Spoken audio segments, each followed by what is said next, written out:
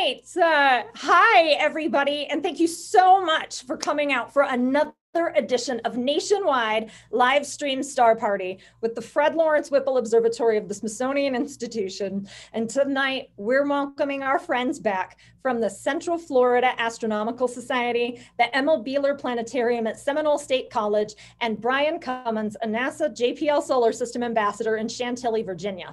Now, tonight, I'm super excited to welcome my friend, Dr. Shane Larson from Northwestern University. And hi, everybody, and thank you, and CIERA, Okay, so I'm going to tell you guys, and sorry there, I didn't have the mute on my computer, on my audio. So you get to hear a little of that back going. All technology. I am the technological problem tonight, you guys. So if you don't recognize me for usual, I am Amy C. Oliver, the Visitor and Science Center Manager at Fred Lawrence Whipple Observatory. You also know me as the nerdy astronomer, and tonight I'm the witchy astronomer. You're going to see a little bit of costume going on. So I'm going to get back to our introduction. Dr. Shane Larson from Northwestern University and CIERA has been my friend for many years. We've done all sorts of hilarious things together, like sneak into the Clark Planetarium in Salt Lake City, Utah, to use the gravity waves exhibit after dark, and talked about a lot of things like gravitational waves. So Dr. Shane Larson is the Associate Director for the Center for Interdisciplinary Exploration and Research in Astrophysics, or CIERA, at Northwestern University in Evanston, Illinois. CIERA says about Dr. Larson that his research interests are primarily in, you guessed it, gravitational waves, but also in data analysis. And he is also interested in many different aspects of cosmology, binary star evolution, gravitational dynamics in exoplanetary systems, and Earth's climate, not to mention lots of things that go bump in the night. Space is really great for that. Now, other things that are really fun about Shane are that he is a skilled Lego architect. And over the years, I've seen him build a number of really interesting things.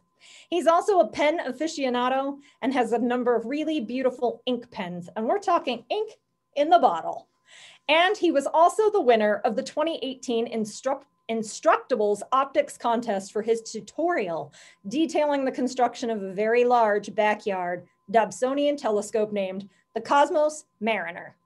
Now, if you're always up for great science, I recommend that you follow Shane on social media, and you can find him as the Science Jedi on YouTube and various other social media platforms. And without further ado, I'd love for you all to welcome my friend, Dr. Shane Larson. Hi, everyone. Thank you, Amy, for that very kind and great introduction. It's a great pleasure to be here tonight. I hope you are all safe and well and enjoying yourselves during these trying times. Astronomy, I'm sure, as many of you know, is a refuge from the ills of the world. It's an opportunity for all of us to think about the bigger place that we all share in the cosmos. And one of the things I'm always very grateful for the opportunity to do is come out and talk to people about things that are very near and dear to my heart. I particularly love talking at things like this, star parties, because in addition to being a professional astronomer, I'm also an amateur astronomer. As Amy has told you, I have backyard telescopes and I do enjoy going out and looking at things in the night. But what I'm going to talk to you about tonight is about our own home in the universe. Behind me is the artist's rendition of the Milky Way galaxy. It's one that many of you may recognize or have seen before, but is a view of our home that we have never, ever had, because we live deep down inside the Milky Way, and we can never see it from the outside as it is in this artist's picture. But part of the story that we'll talk about tonight, at least briefly, is the fact that we understand the structure of the galaxy and we understand the nature of the galaxy because we've looked at other galaxies and compared them to our own. In a very similar way, the only reason we know things about other galaxies is because we can see this one up close. We can study it from the inside. And we use those studies of it from the inside to tell us things about the galaxies that are much farther away in the universe. So this is what we're going to talk about today. We're going to talk just briefly about how we discovered some of the things about the Milky Way. And then I'm going to tell you a little bit about what my group does, which is we study, or we're planning to study, the Milky Way using gravitational waves. Okay? So let me go ahead and start a few slides, and those will help frame our discussion as we go. I'll promise not to bibble babble for too long, and then we'll have plenty of time for questions at the end. So I am at CIERA at Northwestern University. CIERA is an interdisciplinary center for astrophysics. And one of the important things about modern astrophysics is that it very seldom is an endeavor you do sitting at home alone at your desk. It is complex, it is very sophisticated, and there are lots and lots of different things that you have to be able to do to study the distant universe. And that takes a lot of different people with a lot of different expertises that may not necessarily be your own. And one of the beautiful things about our organization at Northwestern is we have people who are physicists, people who are astronomers, people who are engineers, people who are computer scientists, all of them working together in order to do this thing that we call astrophysics. Okay, so my social media is also there, and there's a link to my blog where you can read about all sorts of things that we work on and that I like to talk about. So I want to start tonight by just framing the conversation in the following way. The absolute hardest problem in astronomy has always been and still is the problem of measuring distances. This is the beginning of something we call a logarithmic map. It's a way of compressing the entire universe into a finite amount of space and showing it to you. So on the left side of the image, we'll scroll by here in a minute, things are shown very spread out. You can see small things. And as we scroll to the right side of the image, things are more compressed together. And so you can see very large distances in very small spaces. The point in showing you this image is that for most of us, we've never been beyond the left side of this image. Virtually every person on the planet has never been farther than 40,000 feet above the surface of that small blue marble you see there on the left. The farthest any human has been is right there, the moon. Okay, and the only people who have been to the moon are the Apollo astronauts. But no human has ever been past that point. But nonetheless, we talk about the universe and we talk about the things in the universe that extend far beyond the reach where we've ever been able to actually go. And the way we do that is through the science of astronomy. We harness technology to build telescopes to help us see farther away than humans can ever possibly go. But to understand all these things that are scrolling by us, ranging from the planets in our own solar system to stars, to distant galaxies, even to the last vestiges of the Big Bang, the thing that we have to understand is how far away are these things that we're looking at so that we can understand what we're seeing in our telescopes and with our instruments. Measuring distance is fundamentally the hardest problem in astronomy. We measure distances through a process that leapfrogs from close measurements in the universe and then kind of bootstrap their way to farther and farther distances. If you read about cosmology, this will be something you've heard called the distance ladder. And the distance ladder is only possible to be built because of a single person. And that single person is Henrietta Swan-Leavitt. Henrietta Swan-Leavitt was an astronomer. She was born shortly before the 20th century started, and she died in 1921. She was one of the earliest women in the country to get a degree in astronomy from Radcliffe College at Harvard. And then she worked at the Harvard College Observatory for almost all of her career as one of the famous Harvard computers. Now, I like to say to people, and I very deeply believe this is true, is that she is fundamentally the most important person in the history of astronomy because she's the one who cracked the riddle. She's the one who discovered how to build that first rung on the distance ladder so that we can measure distances out into the cosmos and understand all the things that we're looking at. Appropriately enough, the thing that she discovered we call Leavitt's law. It's a little technical to explain, but the way I like to summarize it, I've written here, which is there are certain kinds of stars, we call them Cepheid variables, that if you can, with a stopwatch, measure how long it takes them to get bright and dim again, there is a way to understand how that time, that cycle, that periodicity, tells you how bright the star actually is. And if you know how bright the star actually is, you can tell how far away it is in the universe. Okay, so for those of you who've studied astronomy, this is usually called the Cepheid period luminosity relationship, but Henrietta Swan-Leavitt is the person who figured it out. It was not lost on astronomers that she had broken the riddle, and almost immediately astronomers set about harnessing the largest telescopes of the day to try and figure out how to use it to measure the first distances we could out beyond the nearby universe. And that meant measuring the size of our own Milky Way galaxy. And the first person to do this was Harlow Shapley. In 1918, Harlow Shapley was at Mount Wilson Observatory. This was around the time that the 60-inch telescope was in prime use and the 100-inch telescope was just being constructed. And I think in 1918, it hadn't quite been constructed yet. Shapley was interested in these star systems called globular clusters, okay? And you can see these in your backyard telescope. There's about 150 of them known around the Milky Way. Most large galaxies have them. Large galaxies like elliptical galaxies, if you look at M87 in Virgo, they can have as many as 10,000 globular clusters around them. These star clusters have been among the most important ones for us to study in the history of astronomy because they have some of the oldest stars we know in the universe. They are very tightly bound, so they're kind of clusters of 100,000 or 500,000 stars held together in a ball by their own gravity. And it's that kind of collection of them that helps us believe that they've been around for a long, long time. And by studying them, we can understand the evolutionary history of the galaxy around which they can be found.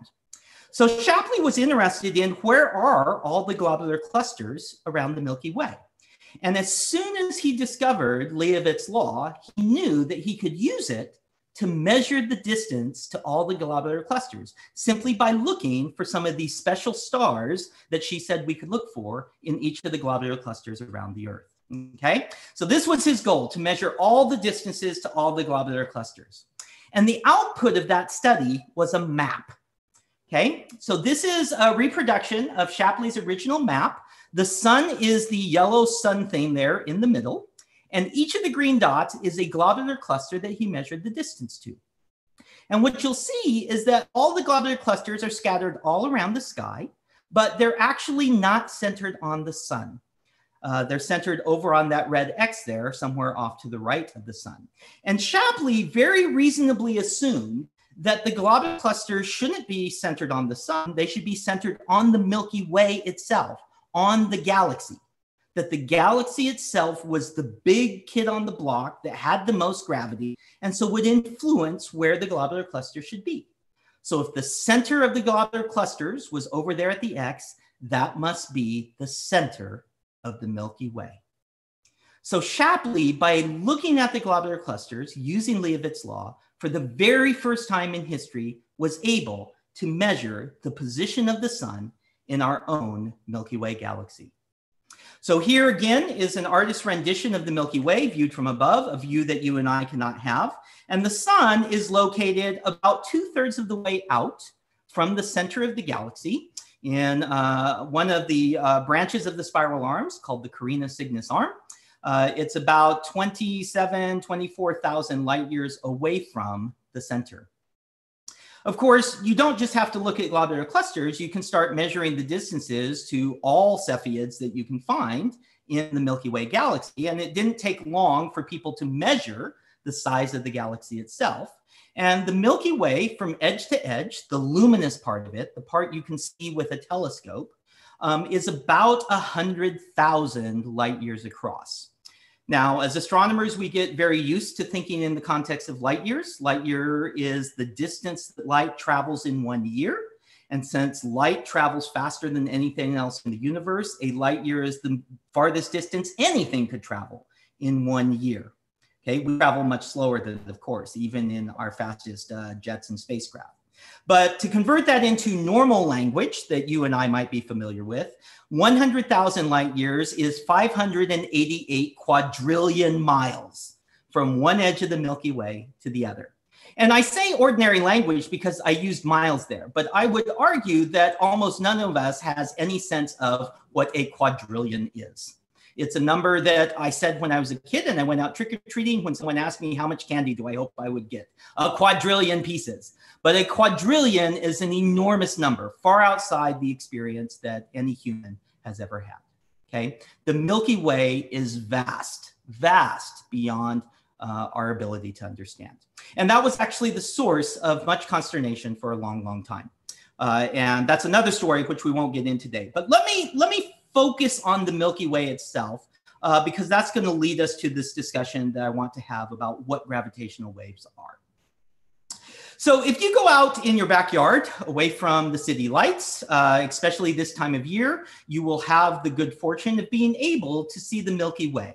It is a faint gossamer band of light that arches up from the area of the constellation Sagittarius here in the Northern Hemisphere, up over your heads and down back towards the northern horizon.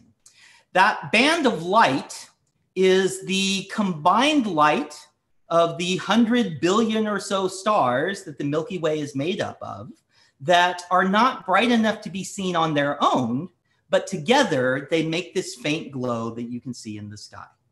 It is shaped like it is in the sky because you're looking at the Milky Way from inside that big flat disk, like the pictures that I've already shown you. You're basically looking at the Milky Way edge on. If you want to kind of by hand do that to help yourself understand, go down to your kitchen and get a plate or a pancake and look at it face on. But if you hold it up to your eyes and look at it from the side, you'll see it looks like a long, thin line. And that long, thin line is this band of light that you see in the sky. Okay?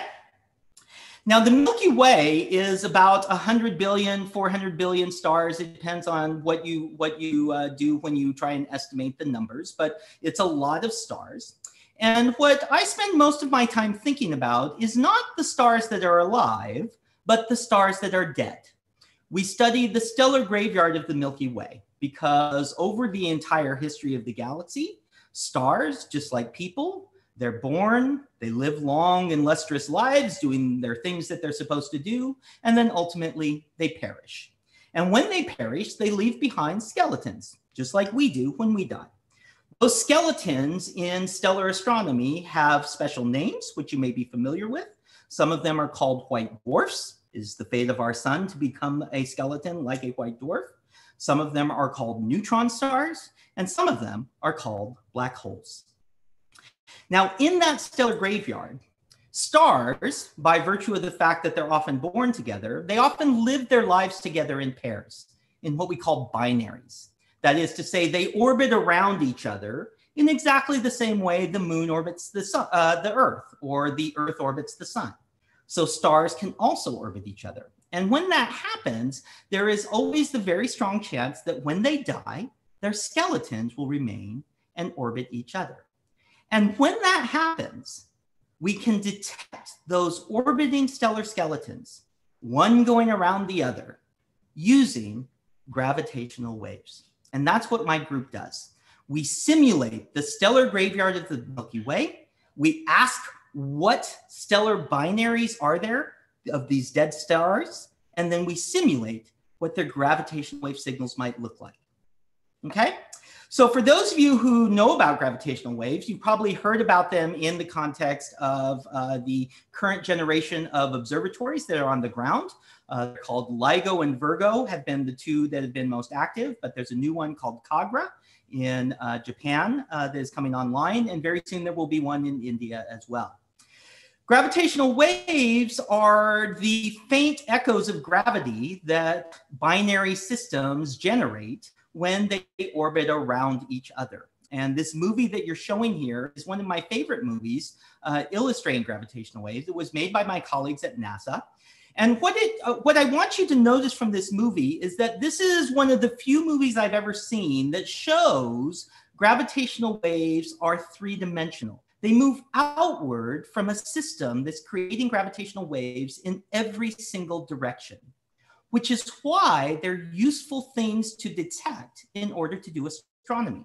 If a pair of white dwarfs or a pair of neutron stars or a pair of black holes is generating gravitational waves, no matter where I am in the sky around this source of gravitational waves, I can detect those gravitational waves, provided I can build an observatory capable of doing it.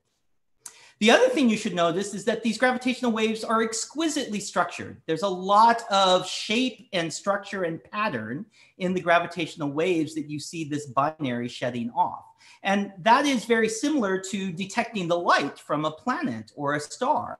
By looking at the structure and changes and spectral shapes and colors of the light, we can determine what the properties of the stars are.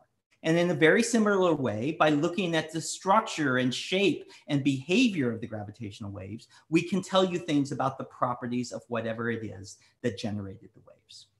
So this is what our job as gravitational wave astronomers is. We simulate gravitational waves on computers typically. We look at how they change when the properties of the object generating the gravitational waves change.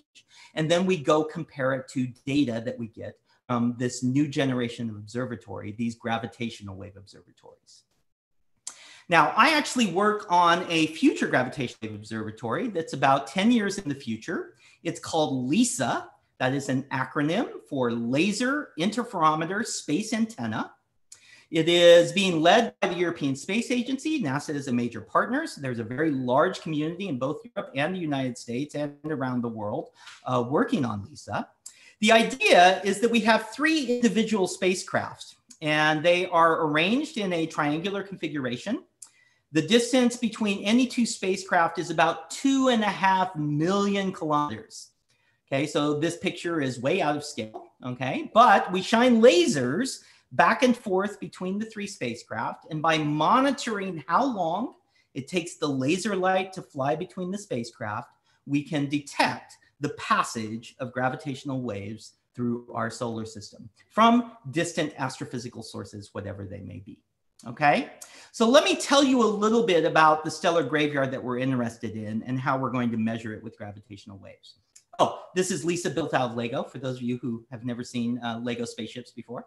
Okay, so as I said, science is a collaborative endeavor. And so the things I'm going to tell you that I work on with a great number of people.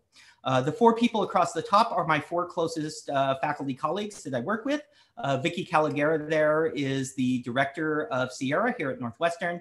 My colleague Matt Benaquista is recently retired from the University of Texas. My colleague Brett Bolin is at Grand Valley State in Michigan, and Patty Perdue is at Colorado College in Colorado. Everyone down in the bottom is a current or former student who has worked with me. So Dr. Katie Breivik and Dr. Michael Katz most recently finished their PhDs. They're both postdocs now. Everyone else here is a graduate student, almost. Ellie Welch-Janee was a high school student. She worked with me for a long time, and now she is a freshman in college. And my cat always does work with me as well, okay? So everything I'm telling you is work that I've done with these people and a great number of other colleagues as well over the years. So as I said, we simulate the entire Milky Way galaxy, and then we just look at the stellar graveyard. And so this movie that I'm showing you here is a movie starting on the sun, spiraling outward, and plotting all the stars in the stellar graveyard from one of our one of our simulations that LISA might see. Okay, and what you should notice is that LISA will see white dwarfs, which are quite dim and not possible to see in ordinary telescopes if they're far away. LISA will see them across the entire Milky Way galaxy. You should be able to see the shape of the Milky Way. We'll be able to see the bulge and the big flat disk. And we will be able to, for some of the stars, the purple ones that you see here in the image, also see them in telescopes at the same time. So we'll be able to measure those stars with both traditional telescopes and with LISA. And there's exquisite science that we can do if we can make a measurement like that. The big black dots are white dwarf binaries that we've already seen in telescopes. Some of them amateurs have measured for us and we can see from your backyard. Some of them we use much bigger telescopes and we monitor them from observatories at professional sites around the planet. Okay? We do lots of different things. Because we do this on the computer, we can change the properties of the Milky Way, because we don't actually know what all the properties of the Milky Way are. We only approximately know its age. We don't know what the true star formation history in the Milky Way actually is. We don't know precisely how thick the disk is and how big the bulge is. But measurements with spacecraft like LISA will let us measure those things. So one of the things we do is we simulate the Milky Way many different ways on the computer. And then we ask, how will LISA's view of the Milky Way be different depending on what the properties of the galaxy are? And so this is just one example showing that if we change the population of stars, the thickness of the disk and the bulge, then the two galaxies definitely look different to LISA. One of them is much more collapsed, and the other one is much thicker in the center. And so these are the sorts of things that having a gravitational wave observatory will allow us to do. We can measure the structure and shape of the Milky Way precisely because we can see these stars in the stellar graveyard all the way to the other side of the galaxy. Okay? So we do lots of different stuff. This is just a very brief kind of overview of the sorts of stuff we do. We could talk for days on end about this, but I'm going to tie things off here so that we can have some Q&A. Let me remind you of a few things that I think are important to remember from discussions like this. One is technology is really the key to this. We can't do modern astronomy without instruments that enable us to do things that our senses cannot. That's always why we've built big telescopes, because big telescopes can see more than you can see with your naked eye. Big telescopes, modern telescopes, can see light that your eye cannot see. And now, as we are expanding into different types of sensing, we are trying to sense gravity, which is a sense that your body does not even have. No person on Earth has a gravitational wave detector built into their elbow. Okay, but we can harness technology in order to measure such a phenomenon. And the consequence of that is that we're going to detect things in gravitational waves that we simply can't detect with telescopes at all. And that's really the great promise of this kind of new branch of science. It is in its infancy. We're only 5 years into the gravitational wave astronomy era. And by the time the kids listening to this talk today are my age, gravitational waves will be as much a part of everyday life in astronomy as using telescopes is right now. Okay, so this is really just the beginning, and the future is going to be very exciting and fun to participate in. So I always like to leave people with a few things to read and do on their own. There's a couple of books about gravitational wave astronomy here at the top. Both of them are award-winning books. Einstein's Unfinished Symphony is really about LIGO, the construction of LIGO. It's by Marcia Bartusiak. Those of you who read science books will recognize Marcia's name. She's a very gifted science writer. This book is really an exciting one to read because it talks to you about the process we go through to create one of these mega machines. If you get the second edition of the book, which came out just a couple of years ago, she'll also talk about the very first detections. If you really want to melt your brain and think about black holes and relativity and wormholes and gravitational waves, then Kip's book, Black Holes and Time Warps, I think is probably the best one for public consumption. It's also a very good read, and it will give you lots of things to think about and do.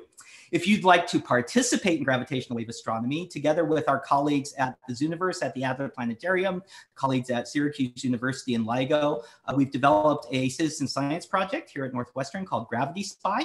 We'll basically show you gravitational wave signals like that one that you see there, ask you to tell us what you think it is. Humans look at, we've done like 2 million classifications like this, and then we take them to the computers and say, see, this is what we mean. Show us stuff like this. And so the computer sifts through the data and helps us recognize gravitational waves. And there's a couple of links there to my blog and videos and a few things that I've written about gravitational waves and relativity, gravity. Okay, so I'm going to end there and say thank you very much for your attention, and I'm going to pass it back to my hosts, and we can try and take some questions if we want to answer some questions. We do. We absolutely do have questions. Before we get to them, first, I just want to say, Shane, thank you so much for being here tonight and for coming fully in your Star Trek gear. Being a really good sport about it. Well, changing your clothes after you were already here. I didn't want to be left out. And for everyone out there who can't see me, I have some really great news for our neighbors out there. The Veritas, or our gamma ray observatory, has begun limited operations, which means I am in my office and they don't want the lights on. So here I am in all my creepy red light glory. Okay, so that's actually really great news. As you guys know, the Veritas closed operations in early March of 2020. We were shut down and not doing any science for a very long time. And then, of course, the monsoons came and we did not get to do science for the whole summer as per usual. As you all know, we don't do that when there's lightning and thunder outside. And then we just got the green light to start testing and making sure all of the telescopes were still happy and had not been eaten by rats about 2 weeks ago. And then we first started operations just in the past few days and started doing testing. They're out there doing a full run tonight. So again, that's why I'm playing creepy in the dark. Okay, so really excited to be here in my office. Again, we won't be open to the public for public programming for quite some time, just to keep you all safe and to keep me safe and to keep the person I'm about to talk about safe. So the rest of this program will be presided over. Whoa, I am really enjoying this, you guys. Me and Lila. I'm gonna just turn it off. Okay, the rest of this program will be presided over this evening by Stephen Brown. And Stephen is a very beloved volunteer of the Fred Lawrence Whipple Observatory. He's been very dedicated to us since he came on as a volunteer a little over a year ago.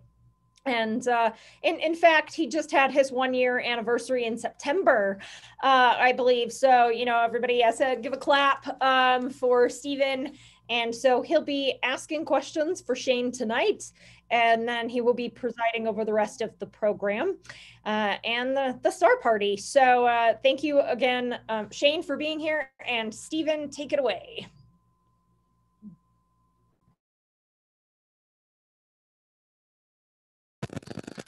There I am muted. Having troubles like you. Okay, thanks Shane for all of your information you gave. We forgot our first question was from Nick Cope. He was wondering what causes stars to bound together, creating a globular cluster. Okay, that's a really good question. So this is still, I would say, something that we don't actually know the answer to.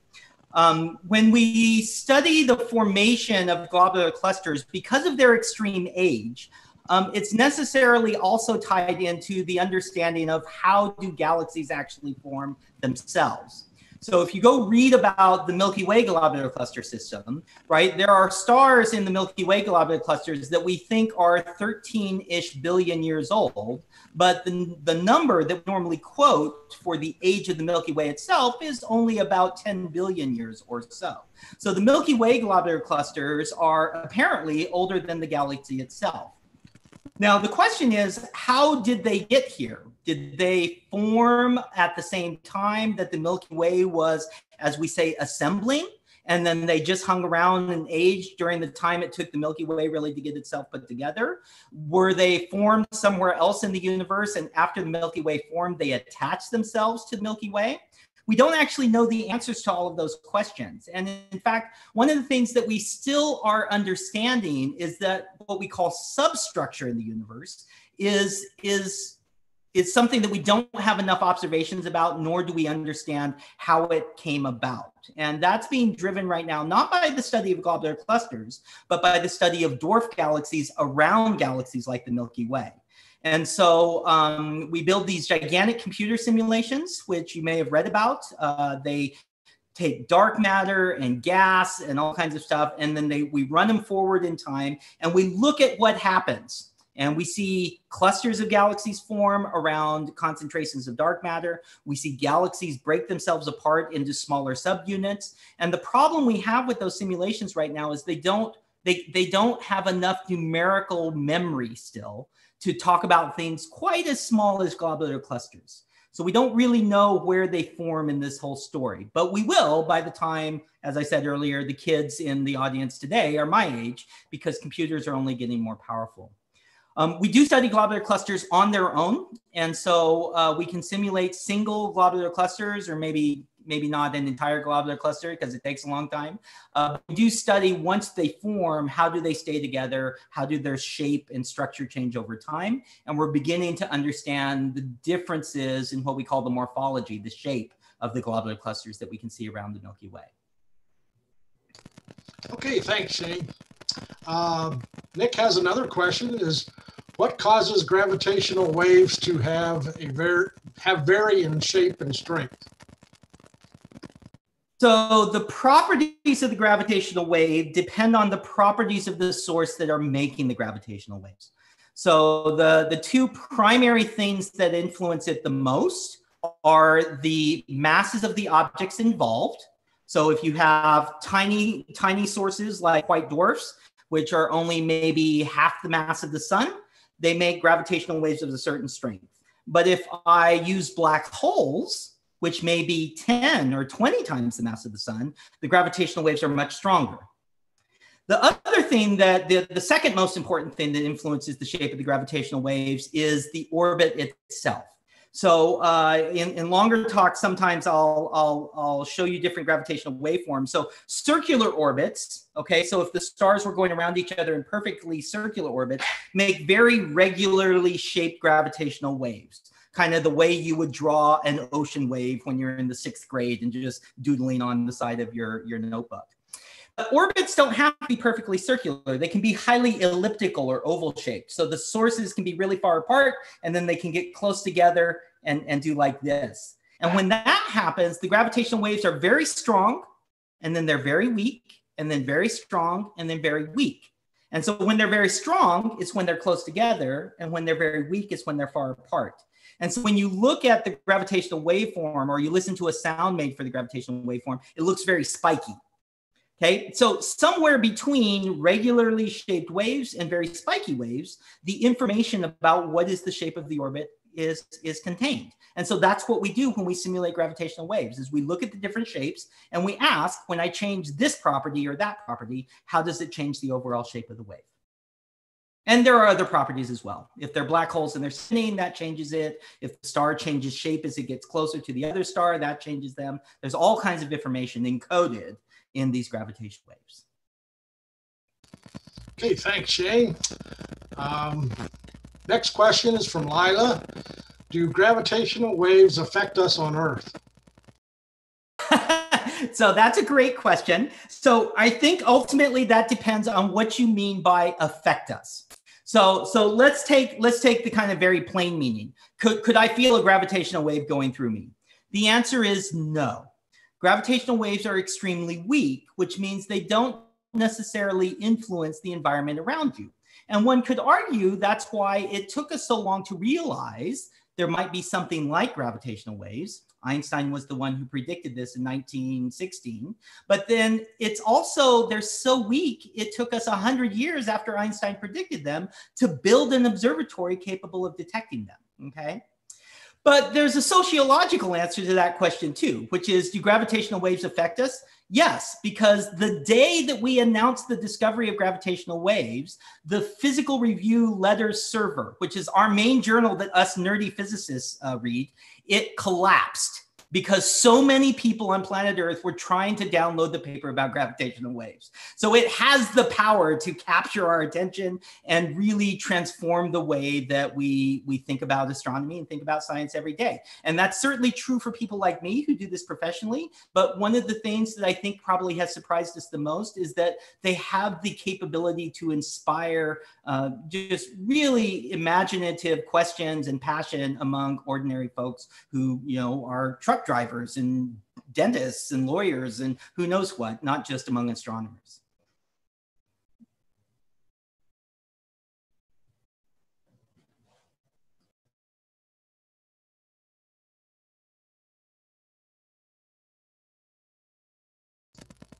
It's like somehow Shane got muted there.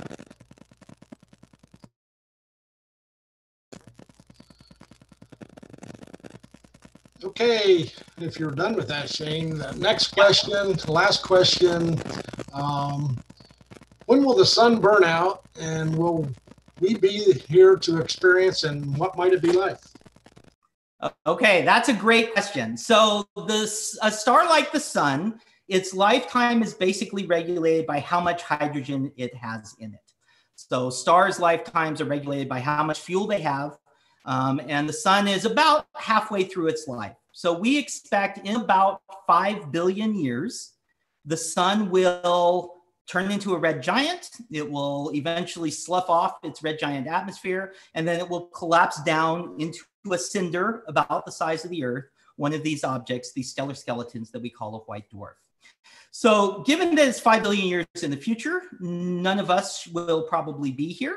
Whether or not the human race is around or not, that's an interesting question, and one that my colleagues and I who talk about space travel and starships and what should the human race do about staying on Earth or going out into the galaxy, we talk about that a lot. But the end of the Earth is going to come long before that. And that's because when the sun begins to reach the end of its fuel supply, the end of its hydrogen, it's going to change how much energy and light it puts out. And so about 3 billion years from now, maybe 4 billion years from now, the sun's energy output is going to go up. It's going to get hotter on Earth. And at that time, it will vaporize our oceans. And the ecosystem, as you and I know it, will collapse. And so it's going to be a very interesting time here on planet Earth long before the sun actually dies. But when that happens, it will be the vestiges of the beginning of the end. Okay, I think that's the last question. Thank you very much, Shane. Appreciate it. Okay, and kicking off the next part, tonight we're going to be looking at some of the things that go bump in the night, which is perfect for Halloween coming up in a couple weeks. And Halloween, it's a full moon Halloween at that, and it's a blue moon, I think. So get ready to see some pretty cool things like ghosts, witches. I guess we've already seen a little bit of a witch here on the, Amy's looking like one there, isn't she? And wizards, and a throwback to the 80s, but not a scary picture of what Amy's hair probably looked like back then. We don't want to see that. Anyway, our star presenters tonight are some pretty weird guys too, fit to spook you and to thrill you. First up, we have Brian Cummins. He's been on about every night, I think, haven't you, on our star parties? I think so, yeah. Probably one of the most normal person on this live web stream tonight. Let's not go well, crazy. just kidding, Brian. Yeah. But Brian is a NASA JPL Solar System ambassador from Chantilly, Virginia. When Brian isn't being a star geek, he's a director and client executive for IT professional services. So he's being a tech geek. They sort of go hand in hand. He frequently can be found disrupting cows and chickens in the name of astronomy. Hopefully you're not tipping cows, but I think we know what you're out there in the middle of the night and disrupting all the nature out there. So take it away, Brian. All right, thanks very much. Hope you hear me okay. I'll assume that's a yes. Cool. Yeah, you're so, okay. Yeah, as you heard, my name is Brian Cummins. I'm from Chantilly, Virginia. I'm an amateur astronomer. I'm a member of NOVAC, which is the Northern Virginia Astronomy Club, which is one of the biggest astronomy clubs in the country. But there are astronomy clubs all over the country and all over the world for that matter. And if you are interested in astronomy, interested in what it looks like to look through someone's telescope and to see some of the things that we're going to be talking tonight about with your own eyes, look up astronomy clubs in your area, and you're more than likely to find one that's local. Many, like the Northern Virginia Astronomy Club, have public nights where you can go out and look through telescopes. This is the time of month where we have a new moon, where you're likely to find one. There's actually one going to be happening here at the park that I'm in tonight. That's happening tomorrow. So usually around new moon, when there's less light pollution from the moon, is a great time to go out and participate in one of these. So as you mentioned, I am right now in a park called Sky Meadows State Park in Delaplane, Virginia. It's about, an hour's drive from Washington, D.C. out to the west. It's a great park. We have a great relationship with them here, with our club and with volunteer work that we do here. As I mentioned, we do the public nights outreach for people to come and look through our telescopes, which is always a lot of fun. It's also a working farm, so they were giving me a hard time about the cows and chickens, but this is pretty much a view from where I set up. Often there's cows out there. I did not include the pictures of the chickens. They didn't come visit me tonight, but there are chickens in a roost not too far from here. Beautiful park. If you live in this area, beautiful park to come out, visit us for a star party, or if you come out during the day, like most people do, you can take advantage of a lot of great hiking and things like that. This park is also, they're working through their application to become a dark sky site, a recognized dark sky site. So they're making some modifications here, but it is a beautiful spot out away from the light pollution. And this is a picture of the rig that I normally set up. This is not from tonight, but the telescope on the left is the one that we'll be using for the views that we're going to be seeing live tonight. This is a refractor telescope that we'll be looking through, sitting on an equatorial mount. And right now I've got pictures coming in live, and we'll look at a couple different targets. Okay, so where I thought we would start, sticking within the spooky theme, I suppose, and actually ties in very nicely with Shane's presentation, is we're going to be looking at the Helix Nebula. The Helix Nebula is a planetary nebula that is a result of a star about the size of our sun, as Shane talked about, going through its evolution, or I suppose death, towards a white dwarf. So it's here in Aquarius, and I will switch over to, you can see this is an application called Stellarium. I think still free. If you want to download it, you can download it to your phone, or you can download it to your computer. A good way to sort of look around the sky and see see where things are in the sky. Lots of apps available like this, but I also have this connected to my the mount for my telescope, and it will show us where we're pointing tonight. So I'm going to flip over to the application I'm using to capture these images. So this is, right now I'm taking live images of what's called the Helix Nebula. It's a planetary nebula called, its catalog number is NGC 7293. It's about 650 light years away from Earth. It's one of the closest and brightest planetary nebula that's out there, or nearest to Earth. It's about 2.5 light years across, and has a kind of funky eye type look to it. And I'm going to show you a picture. I've been working on this this week in preparation for this. So this is how these photos look as they come in. I'm imaging using a black and white camera, but using different filters to get a true color image of what this looks like. And if you look right here, kind of in the center of this, that is the white dwarf star that has sort of shed this gas, as Shane described earlier, when a red giant star shrinks and it burns through its fuel, and the core shrinks and it throws off this gas, and that's what we're looking at here.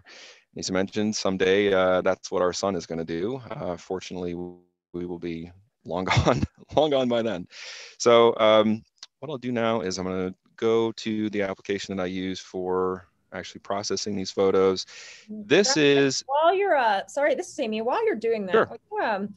kind of explain really well to everyone why, before you show them this really beautiful picture, Sure. why we're seeing what we see now. So why is it that your really beautiful picture you took, that I hope you'll maybe be able to show tonight if you have it somewhere handy? I've got it. That would say, yeah, excellent. So why is that picture so beautiful and so full of color, but this picture we're looking at right now is black and white?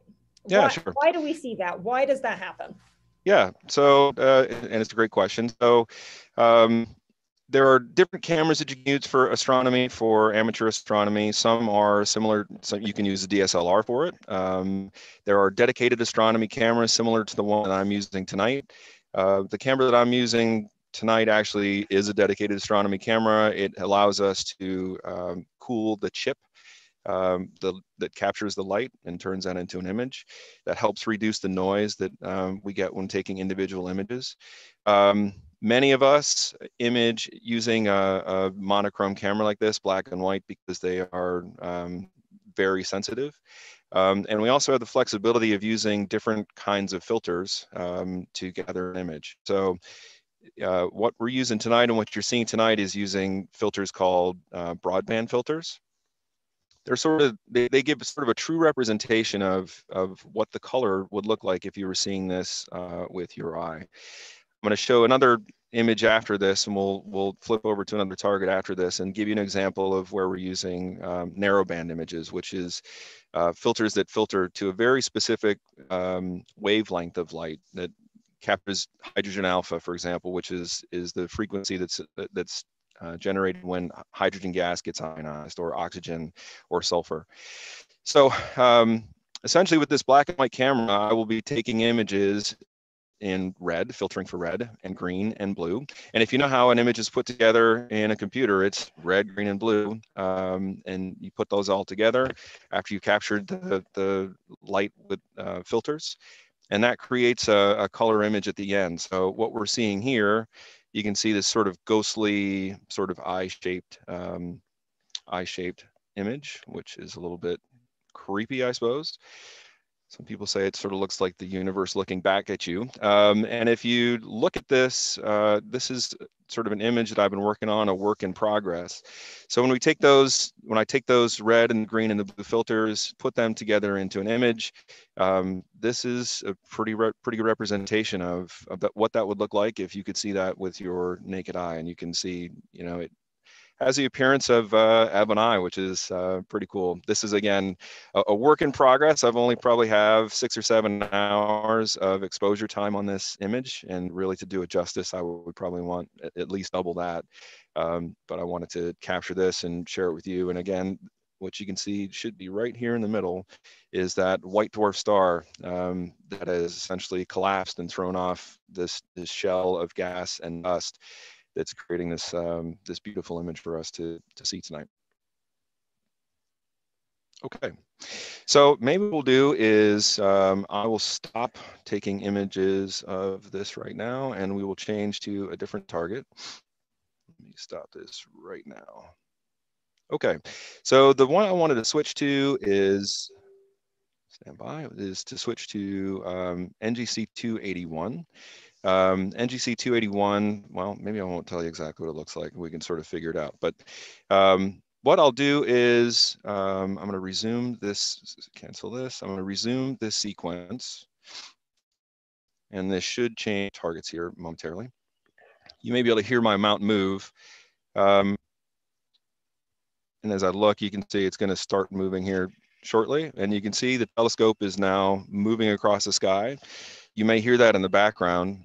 I'm going to flip back to the software that runs the camera, so you can sort of see what's going on. So as the mount is moving and the telescope is moving to where it expects to find this target, what it's going to do is it's going to, the software is super cool because it takes a picture of the area where the camera is now pointing. It'll take a picture. It's going to compare that against a database that it has of the sky to make sure it's pointing to exactly where I want it to be. So that's what it's doing right now. It's capturing that image. It's doing what's called plate solving, which you can see some windows popping up. It's going to compare that and see how far away I am. I'm trying to get this within 50 pixels. It's matched it. We're 218 pixels away, if you can see under the total error down here in the screen. So the telescope's going to make a quick move, try it again, validate it. It's going to, again, compare that against the database and make sure that it's pointing exactly where we want it to go. Probably didn't need to be within 50. All right, so we're there. So the camera will start taking pictures here in just a second.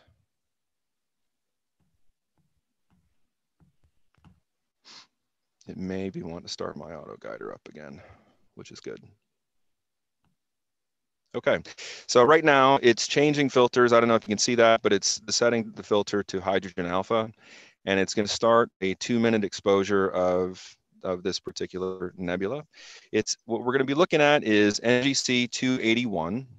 It's about 9,400 light years from Earth. This is a bright emission nebula that's located in Cassiopeia, so just up to the northeastern sky here. It's got a radius of about 48 light years, and in the center part of it, which we'll see, and maybe I won't wait for 2 minutes. I think I can go back and pull one that I've got already for the night that I may have pulled. Let me see. No, not yet.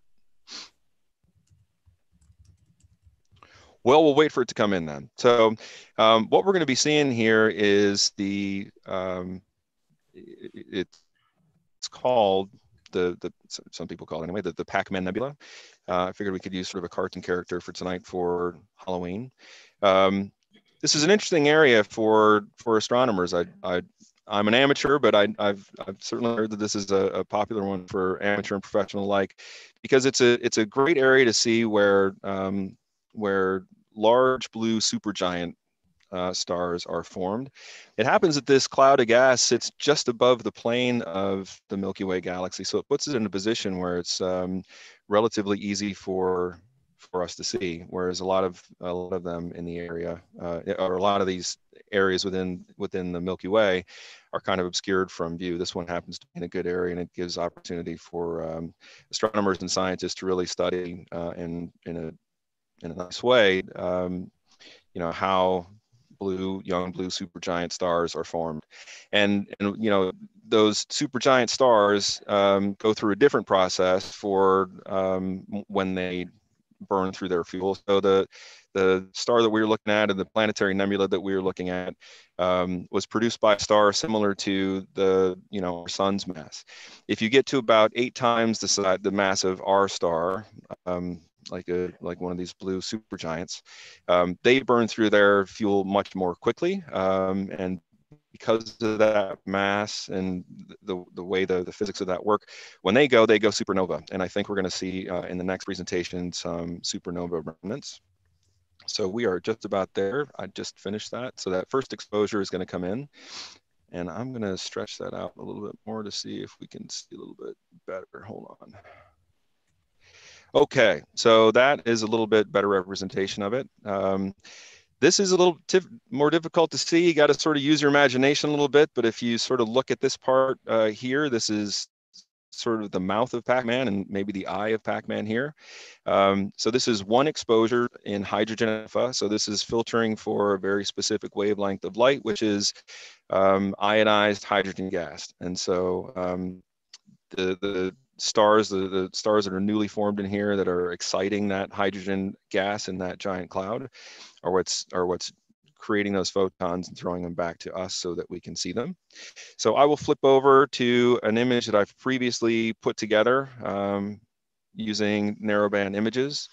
And this is sort of a final version of the Pac-Man Nebula that I've created. And you can sort of see that same type of view. And you can see there's sort of the mouth of Pac-Man, and it's kind of a cool image. So I'm happy to share that with you tonight. And then the last thing I think I'll share with you is it's not up. I'm not going to be taking active images of it. It will be up soon. And if you happen to be out stargazing, maybe after midnight, you'll see my favorite constellation is the Orion, constellation Orion. Most of us are familiar with Orion's belt. I know when that starts coming up again in the winter, we're all very happy to see it, except on these sort of cold nights when I think all the cold air is blown in from Canada, but because it's a balmy like 40 degrees here in Virginia tonight, which is, I'm not ready for this yet. So what I wanted to show you is the Orion Nebula, which is a bright emission nebula in Orion. And if you are familiar with the constellation, kind of down below the belt, sort of where Orion's sword is where that nebula lives. It's a star creating nursery. And this is a picture of the Orion Nebula. Let me see if I can make that a little bit bigger for you. Maybe I can't. There we go. So this is kind of a combination of two, actually. So this on the right is the Orion Nebula. This is a huge area of gas and dust. Again, a stellar nursery. This whole area is the mass of all this gas and dust is estimated to be something like 2,000 times the mass of our sun. And on the left is this other nebula. Some people call it the running man. I don't know if you can see it in there, but to some degree it looks kind of like a guy who's running. Granted, some of these you have to use your imagination, but this is my picture from last year of the Orion Nebula. Right in the center of this, and it's easier to see actually through a telescope, is 4 little stars together in a trapezium. That's a very common thing for people to see. So the Orion Nebula, this is a very popular target for people looking with telescopes. Very popular target, just to look naked eye if you know where to look. You know, it's one of those things that you can see. Not quite like this. Obviously, this is long exposure photography, which is what you need to bring out the details like this so that we can see it with our eye. But it is visible and certainly a very cool target to look at through a telescope. So if you do have an opportunity to get out this winter for a star party near you, more than likely there are going to be telescopes pointed at the Orion Nebula. If you haven't had a chance to see it, definitely do that. If they have telescopes near there, just ask them to point it at Orion if they're not in the winter, and you know, I think you'll be in for a treat. So I think that's all I had, Amy. That's kind of it from Virginia. Ryan, that's so beautiful. I wanted to know, we have a really good question, and I'm actually going to take the really good question that got asked because I'm selfish. But I got consensus. Oh, well, Shane said he could do it. So maybe we'll pair up on this one, Shane, and we can do this one together. But first I want to ask you, can Pac-Man eat other things in space? Can Pac-Man eat other things in space? I got to think about that. I mean, it's not like a black hole, yes. So you know. We say yes? Yeah, sure. It's going to eat itself and make new stars. See? Okay, I guess that counts. Yeah, it counts. I got to turn on my light. It counts. That's so creepy. I mean, I really like it, but so we got to get some sort of light.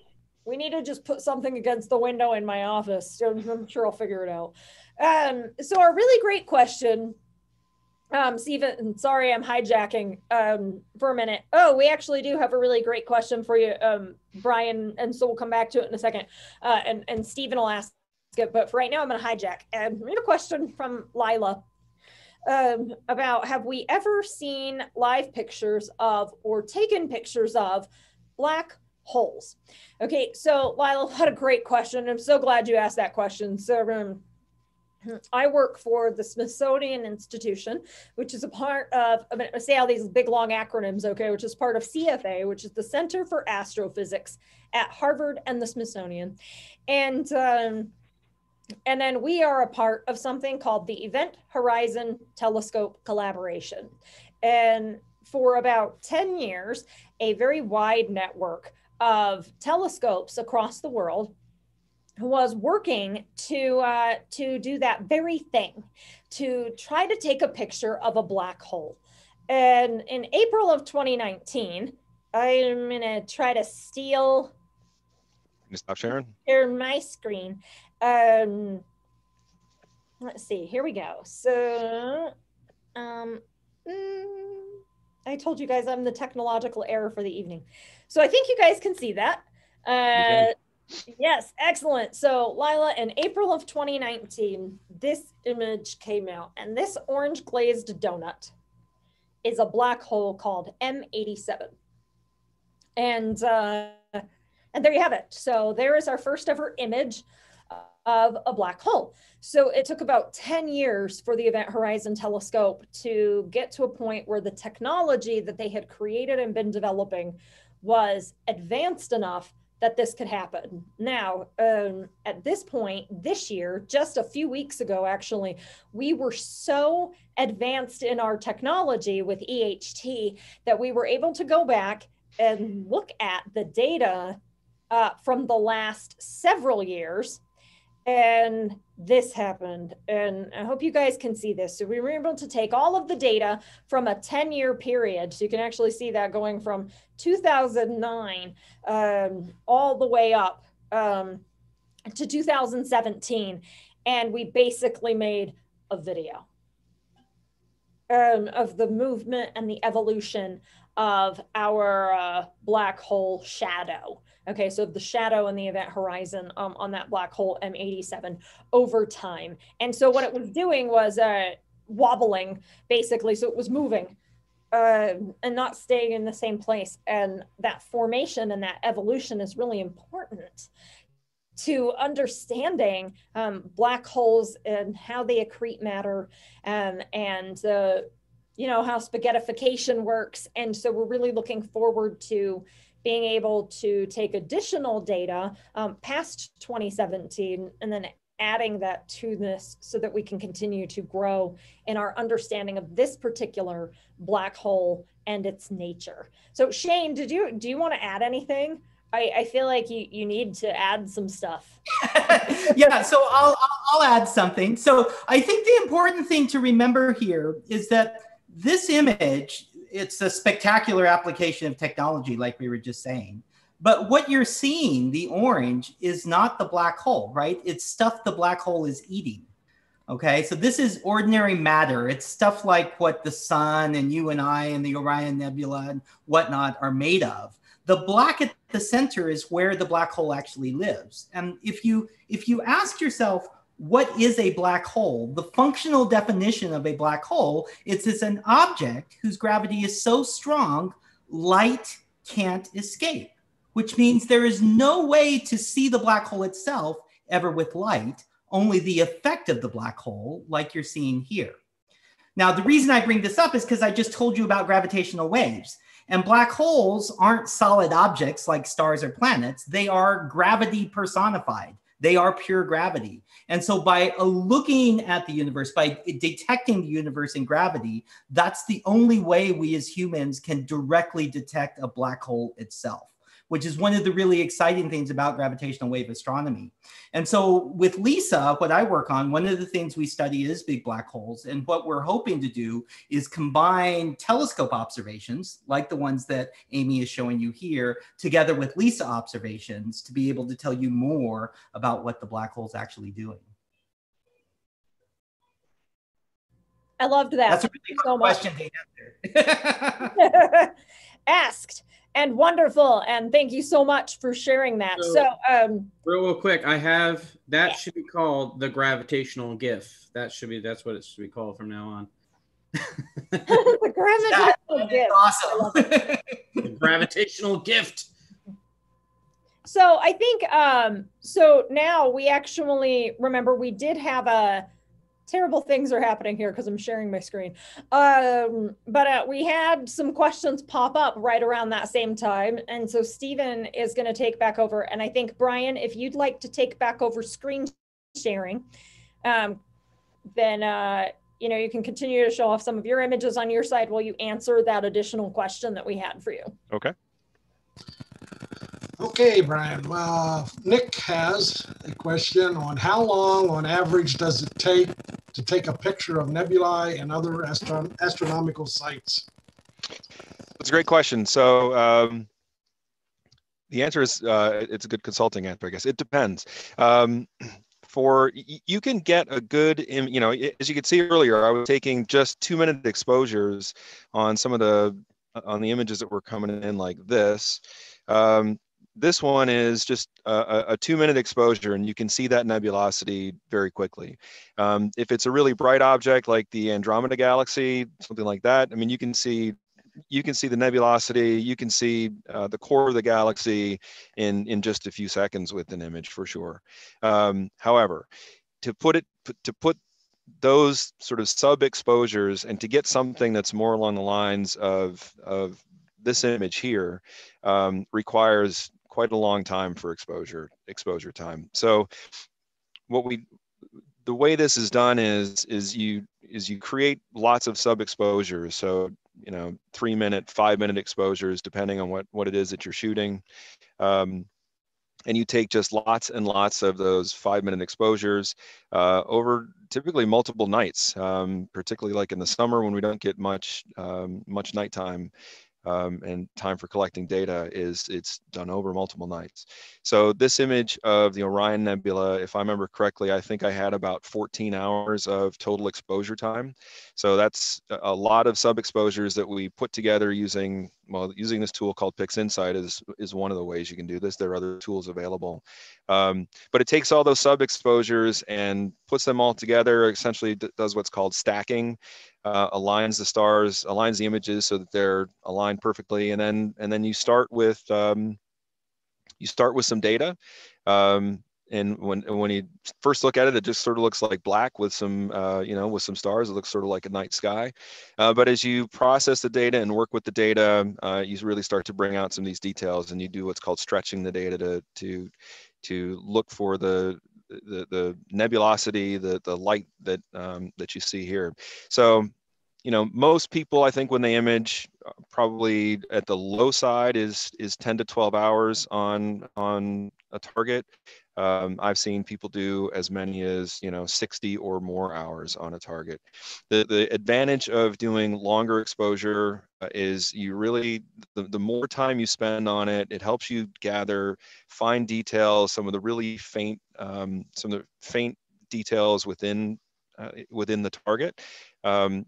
And the reason is, with all that time, essentially, it really helps you to build the signal to noise ratio that sort of separates what's nebulosity from, what might be like local light pollution or, just light from the moon that you happen to be shooting that night. So yeah, on the low side, probably 12 hours and up to 60 hours. What's that, Shane? The real question is, you may spend 12 hours taking the exposures, but how much do you spend processing? Yeah, again, that sort of depends. So, for sometimes a very quick and easy, image, might be a couple hours, 3 hours. I showed one last month that I did of the Andromeda Galaxy. That was because Andromeda is so big, it's actually a 2-panel image. I had to take 2 images and sort of stitch them together to put that image together. That was, I want to tell you, that was probably 8 to 10 hours of time working on it to bring out the detail, to put all the pieces together and to make it look, like a pretty image. This is, there's a lot of learning curve that you got to get through to learn how to process this data and how to make it look pretty like this, how to clean up the noise, how to bring out the fine detail, how to balance the color appropriately. There's all kinds of tools and software available to help with that. But it's definitely a steep learning curve. And if I showed you my first image of the Orion Nebula versus this picture, it would be vastly different. My first one was not particularly good, but it's a great hobby. It takes an enormous amount of time, and so people in your life have to be somewhat patient with you. I think this is my 3rd night out in 4 nights, so it requires some patience with the people around you, but it's a great hobby, and it is certainly a lot of fun to be able to create these images, some of the beautiful things that we have out in the universe and in our galaxy. Okay. Hey, thanks a lot, Brian, for being another great part of this night. I think that was the last question. Whoops, I got another one there. Just popped up.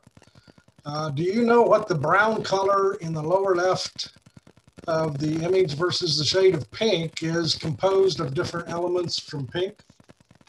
So I don't know if I could distinguish between exactly what it is, but my hunch is what you're seeing, some of this sort of reddish, brownish is probably more dust. And as you get up in these areas, this is more like that pinkish reddish is more than likely hydrogen gas. Hydrogen alpha tends to radiate sort of a reddish color.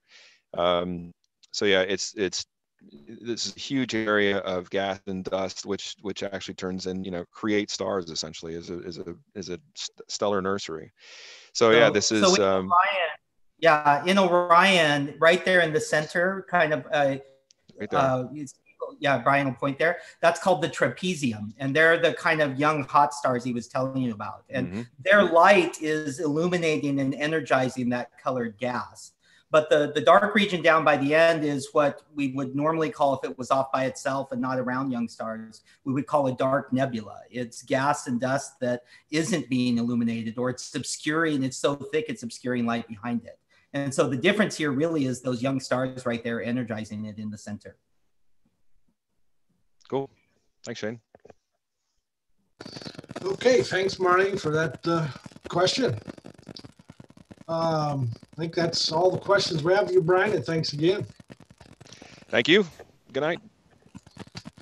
And we continue on. We're going to go from Virginia to Central Florida. This guy's, first of all, we got Derek Demeter, is the director of the Emil Beeler Planetarium at Seminole State College in Florida. When he's not teaching people about stars or playing Dr. Demetrius Deuteron, he's diving for shark teeth and digging up weird rocks. And there's nothing wrong with that. Frank Kane is a board member at large for the Central Florida Astronomical Society and carries soothing sounds across his setup like a radio host superstar. He's an avid astrophotographer, and you can check out his work on Boatley-going.com. Sounds a little Star Trek-ish there to me, doesn't it?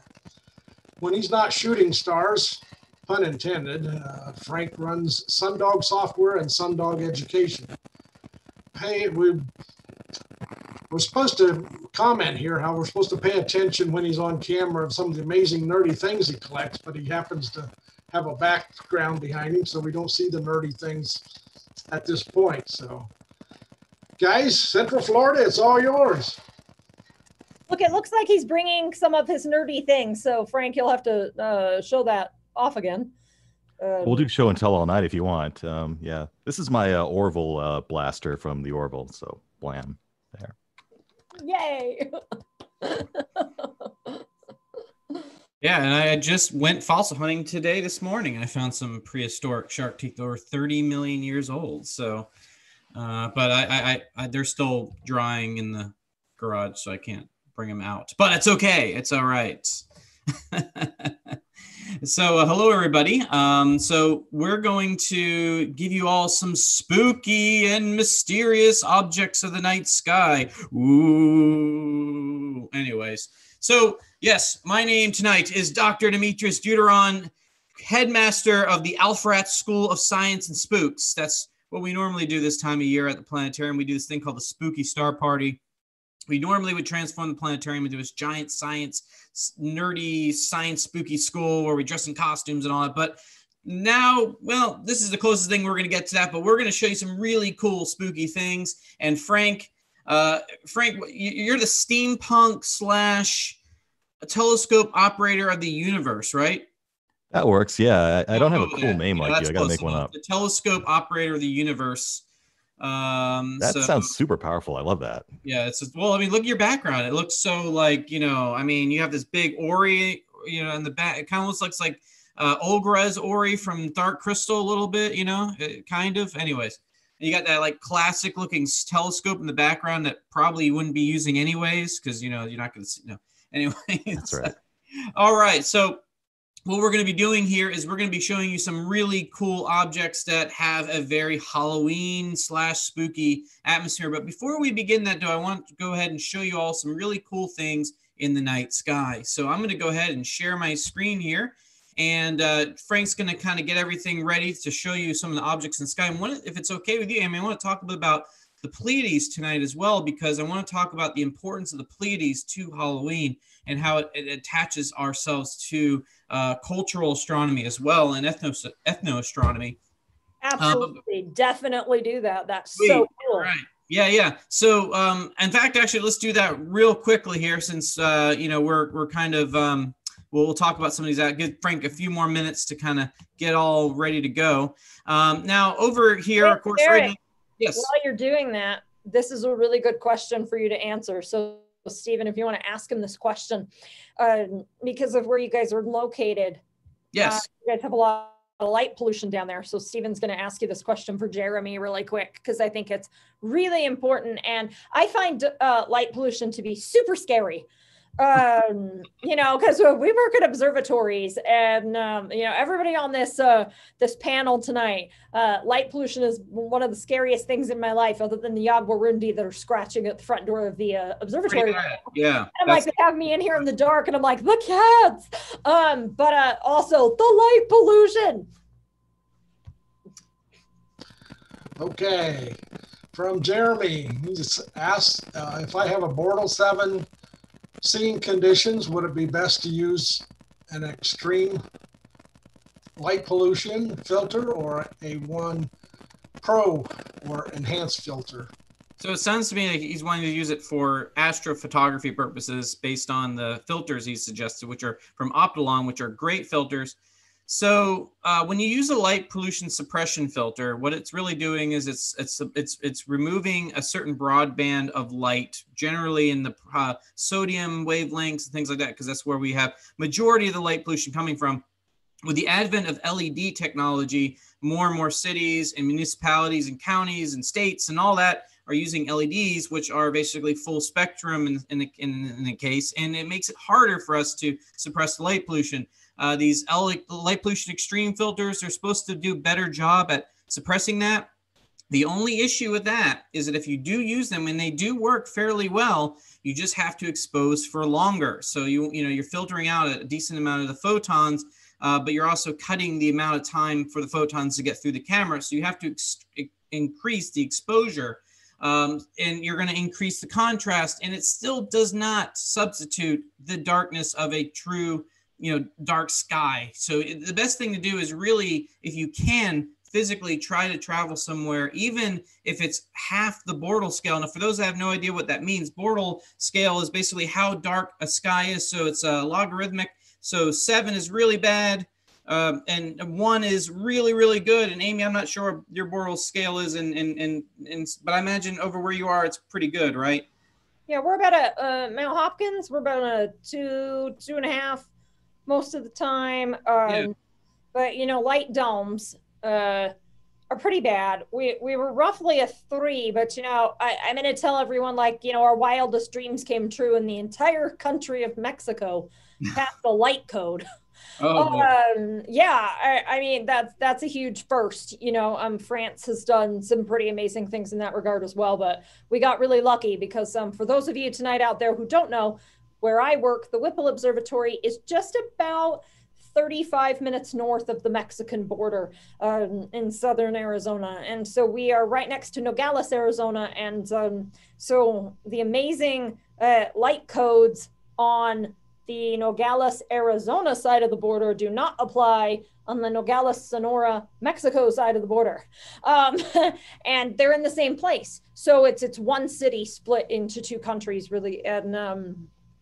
And so that's been a really big deal for us. So we're talking about light domes, and it kind of looks like if you put gold frosting and piled it up on a cupcake, okay? That's basically what a light dome is. You got your little city and you got your light dome of frosting on top. So we have that. But yeah, for the most part, but we actually, Derek, have a 1 or pristine conditions, less than 70 kilometers from our observatory to the east. Nice. Well, that's much better than what we would have here. We have to go pretty far, at least 2 to 3 hours to even get to close to a Bortle 3 sky. And to get a Bortle 1, I have to travel down to Dry Tortugas, which is about 80 miles west off of the coast of Key West. So quite the adventure, but it is worth it, I would say, at least in Florida anyways. But anyway, so back to the light pollution suppression filter. It's great if you just can't get out to a dark sky site, it's great. But it does not substitute, a dark sky. You want to get out to a dark sky. You want to get out to as dark as you can to avoid light pollution. And there's actually a lot of software now. I'm sure Brian could talk to you about as well. About with PixInsight and other software. There's things called dark sky or dark subtraction, dark sky enhancements, where you can actually flatten the field and try to compensate for some of those gradients created by light pollution. So there's actually some ways we can combat light pollution, through post processing. But again, it does not substitute a dark sky. Also, cooling, having a camera that can be cooled significantly will help reduce the noise as well and allow you to enhance the signal. But again, dark skies are very, very crucial when you really want to get out there and do some amazing astronomy. Also, lack of humidity too, which is something in Florida we don't know about. This whole lack of humidity thing. Even in our driest times of the year, we still have over 40 to 50% humidity relative. So, anyways. Let's talk about real quick this object in the sky right here. So right above this horizon in the east, we can see this bright reddish star called Aldebaran, which is part of Taurus the Bull. This is the Hyades star cluster. Kind of makes a V shape in the sky, making the head of Taurus the Bull. And just above this V shape with this bright red star, the eye of the bull, Aldebaran, we're going to go up there. We're going to see this nice, beautiful cluster of stars we call the Pleiades. The Seven Sisters, or from Japan, Subaru. So if you drive a Subaru, you're driving a Pleiades, basically. So, impress your friends. Let them know that you're driving a star cluster in the sky. Okay. But what's interesting is that to the ancient Celtic people, they saw, when they started to observe the Pleiades in the sky, they used this as a calendar marker. See, back in ancient times, cultures from all around the world used the sky to keep track of the changes of the world they lived in, seasons, all that good stuff. They didn't have Google Calendar back then. They had to rely on the stars to see kind of how things were changing throughout the year. Well, to the ancient Celtic people, they saw when the Pleiades would rise just after the sun, they would start to see that the seasons were changing. The sun would be getting short, will be in the sky less and less every day, and the nights would grow longer and longer and longer. They called this transition Samhain, which is summer's end. And during this time, they would start to slaughter the animals so they can harvest the meat, and then also use the bones to make these sacred bone fires. You might have probably heard of something called a bonfire. That's actually where they were a lot of times using these sacred pyres made of bones that they would sacrifice to the gods, or whatever the case, spirits, whatever you want to call them. And they would dance amongst these flames to cleanse themselves of the flame of the spirits. Well, they would also dress in costumes mocking bad spirits. They would also bob for apples. They would also carve gourds to scare evil spirits. Of course, the New World gourds, which we know as pumpkins here in North America, brought that tradition of carving gourds and things with faces and whatnot. So a lot of the traditions of Halloween that we celebrate today come from these early cultural traditions of observing the changes in our sky. And one of them is the Pleiades. So even though we don't have an image of the Pleiades tonight, I wanted to at least tell you right here, go outside on Halloween night. Not only are you going to look at the moon, but look for the Pleiades. And you'll just see just that connection we have with the sky. People from the ancient times were super connected to the sky. And you can see the Pleiades even in light polluted skies. So go out there and look for it. So a little fun information about Halloween coming up here in the next couple of weeks. Now, what we're going to do now is we're going to move over to the southwest. And we're going to head over to a constellation known as Cygnus the Swan. Now, Cygnus is actually part of a grander asterism. We call it the Summer Triangle. Here in Florida, we're still in summer. I know Brian was talking about being 40 degrees outside. I think right now it's still like 80 degrees here in Florida at night. So yeah, enjoy that cold weather. I actually really wish we could have cold weather. That'd be great. But anyways, bring that cold weather down here. That'd be great. But anyways, Here in Florida, we still see the summer triangle nice and bright. And you can see these 3 bright stars here.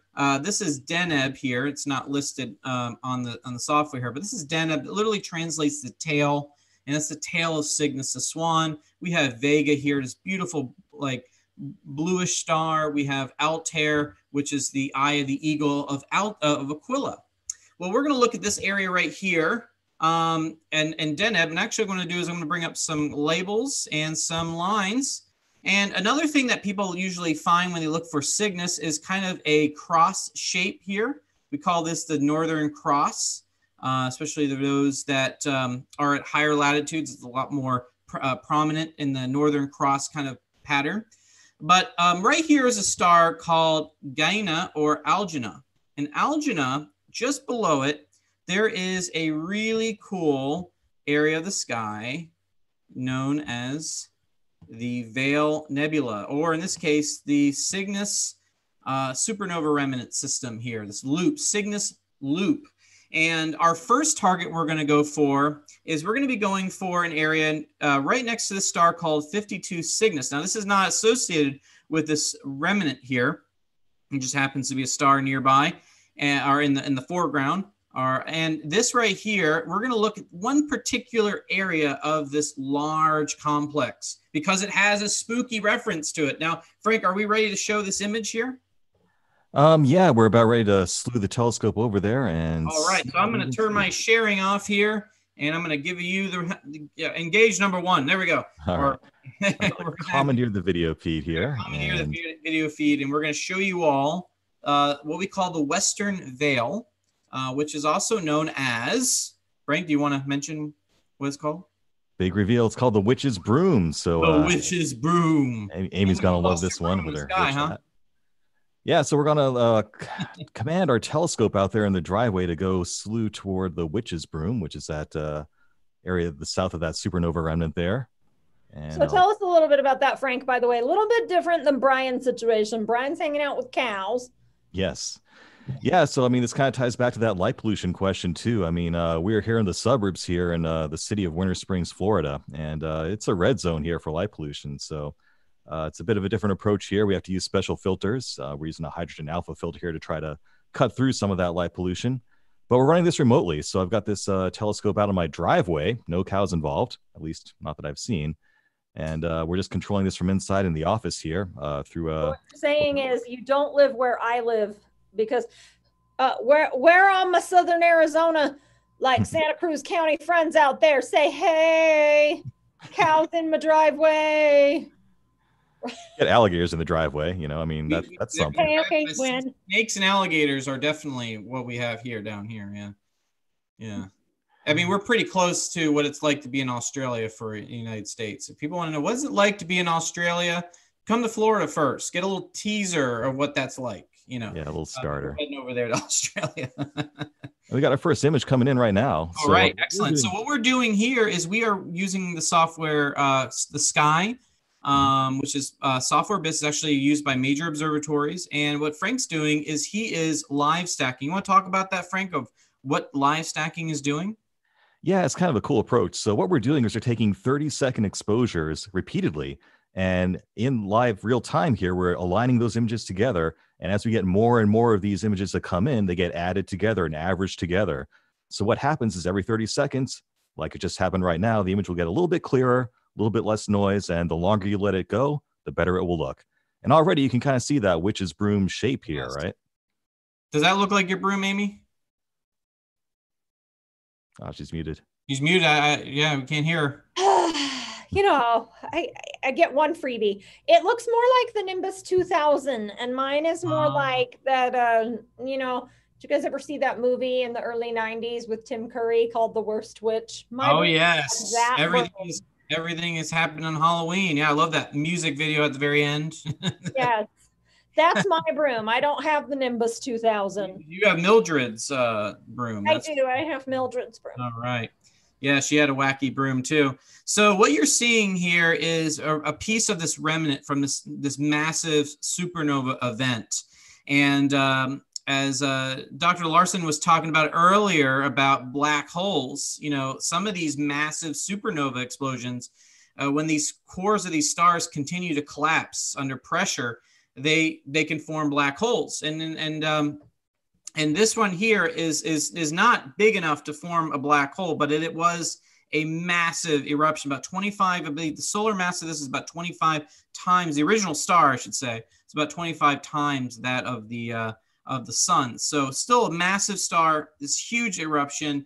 Just an interesting fact, the material that has erupted off of the supernova remnant, well, it's actually accelerating and continuing to expand. And the velocity of this is about 930,000 miles per hour, which just imagine that, just how fast this thing is spreading out. And astronomers are able to actually watch if you essentially create a time lapse over a period of time, you can actually see the slow expansion of this. But we're not able to actually get that with this telescope because this thing is massive. This whole cloud complex, if you will, of supernova material stretches quite a bit. And we're only just looking at one little region of that Veil Nebula that, well, happens to be what we see here. And it looks like it's gotten a little brighter now, which is really good. You can see that detail start to emerge there of the witch's broom. So pretty cool area of the sky. You can actually see this through a regular telescope if you have really dark skies. And there's a filter you can use called a hydrogen beta filter. You can purchase one of these and put it on your eyepiece, and it actually enhances the hydrogen beta lines of the gas found here in the Veil Nebula. You can actually start to see that detail on the structure of the nebula. So if you have a little bit of money and you want to throw get a hydrogen beta filter, you can actually use this to look at several other nebulas in the sky, like the Horsehead Nebula. And you have dark enough skies, like where Amy is, you can see the witch's broom through a telescope, which is really, really cool. And you need a very, very wide field eyepiece in order to see it. So O3 filters work good on the Veil as well. Yes, they do. Yeah, we have both O3 and a hydrogen beta, and they are the hydrogen beta really pops out. It's pretty awesome. But O3 definitely will work as well. Yes. So I've seen the Veil under Bortle 2 skies with a 4-inch telescope and an O3. So you don't need something huge to see it, but exactly. In fact, actually, the smaller better because this is a very wide field image. Yeah, I did that with an Edmund Astroscan. All right. Well, those Astroscans are great little scopes. Awesome. Yeah. Now, were you hand holding it? No. No, not for this. I have some people that actually hand hold these things, and it's like pretty incredible. In your lap, right? Yeah. All right, so that's our first target, and that's an image. Frank, you want to talk about one of your images here? Yeah, for each of these, I have a sort of a baked in the oven version here. Kind of what Brian was talking about, where you take a really long exposure through different color filters. This is actually using RGB filters over the course of a few hours. Like you were saying, this is a pretty bright target as nebulas go, so you don't need a ton of time to get a picture like this, but you can really see those different gases in there. So, that blue oxygen that's being emitted and the red hydrogen. It's just a really beautiful supernova remnant and big and bright. It's a great thing to look at. And appropriate for this time of year. So indeed. So go out there and take a look if you can. And it's a fantastic object. So I'm going to go ahead and share my screen again because we're going to go ahead and move on to our next target. And our next target is another spooky object, and we're going to head over to the constellation of Cassiopeia or Cassiopeia, tomato, right? Some people say Cassiopeia, some people say Cassiopeia. You choose. But I say Cassiopeia because that's how I learned it, so I guess that's just how it is. And what we're going to do is we're going to head over to the north, and Cassiopeia is a northern circumpolar constellation. So if you're high enough in latitude in the northern hemisphere, you will see Cassiopeia pretty much all year long. Here in Florida, it does dip below the horizon for a small period of time. But right now it's nice and high and bright. And what we're going to do is we're going to look for an object located kind of over in this area. Unfortunately, it doesn't show up very well in the Stellarium software It's a international catalog object. It's not as well known in some of these software pieces, but we're going to head to next is we're going to head to a mission nebula called the Ghost of Cassiopeia. So here, what we're going to do now is we're going to go ahead and turn it over to Frank. And again, we're going to look for Cassiopeia here. This is kind of this M shape or W shape. I always say it's either Mario or Wario. But if you're a Harry Potter fan, it kind of looks like the lightning bolt of Harry Potter. Some people see the number 3. Some people see a reverse sigma. If you want to be a math, geek there. I mean, you could, or it just looks like a squiggly line. I mean, there's really, it's what the imagination beholds here. So I'm going to go ahead and stop sharing my screen. And I'm going to give it over to Frank. Yeah, I'm going to take this back. I'm just fiddling around with the software again here to try to get that live stacking process started. And let's kick that off right now. So what's causing the Ghost of Cassiopeia is actually a fluctuation of a variable star. And we were talking about earlier Cepheid variables, which are very, very earlier in the talk, very, very predictable, really nice variable stars that kind of ping up and down very nicely. This one, on the other hand, is not so nice, but it does variate or variable.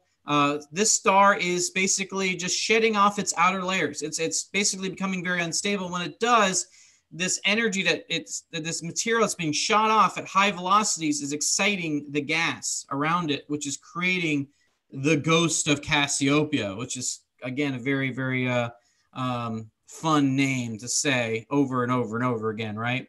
But this thing is about 550 light years away.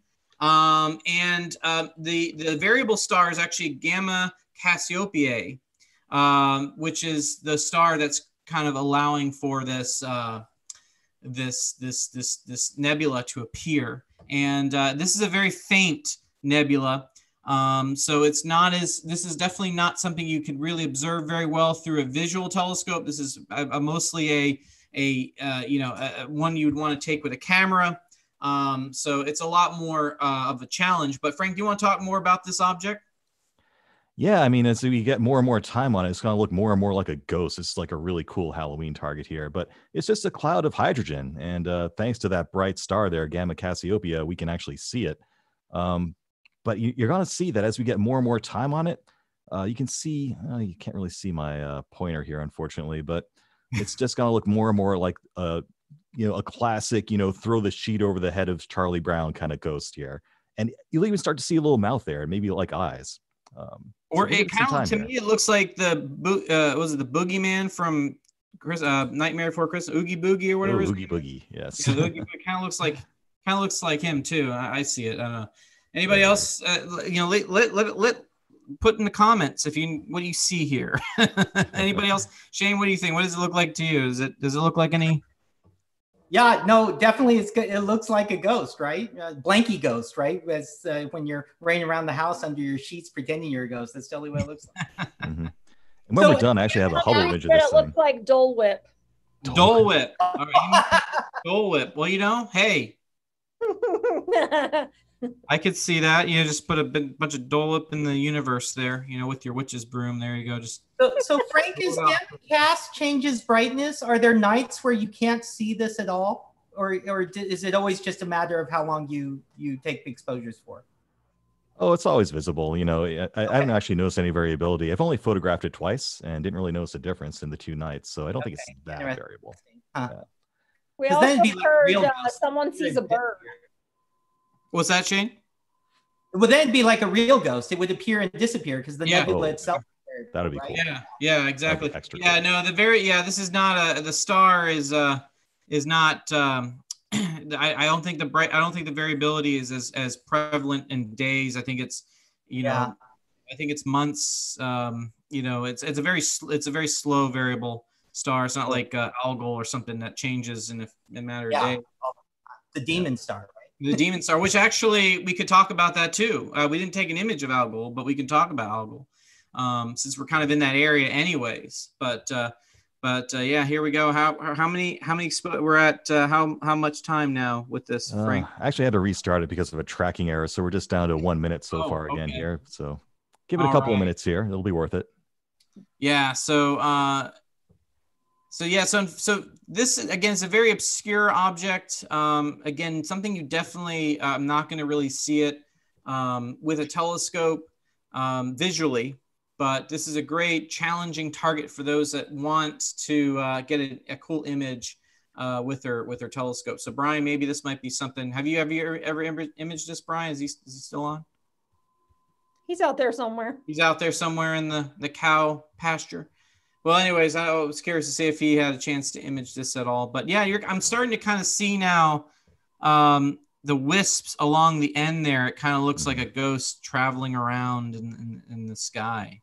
Yeah, it's kind of emerging from this larger cloud of gas called IC59, and we're starting to see some hints of that to the left of the image there.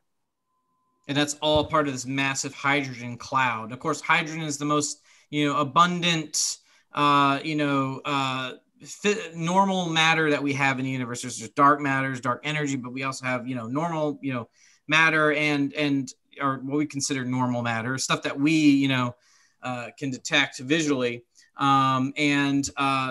Hydrogen is, pretty much most of it out there is hydrogen, right? I mean, that's essentially the most abundant atom out there is hydrogen. So, most of these objects that we look at in the universe are primarily made of hydrogen. And so the next object we're going to look at is actually a place where we're seeing stars form from this hydrogen, which is pretty neat. So they're almost coming into being because of a magic trick from a wizard. Well, we'll talk about that in a second. Let's move on, yeah. So let me cut to a sort of a finished image of this then. So, if you let this go for a few hours or more like 7 hours, it ends up looking like that. Here we go. And that looks a little bit more ghostly to me. I don't know about you. This is so much black and white. Got the door whip. Yes, it's intentionally black and white. Color?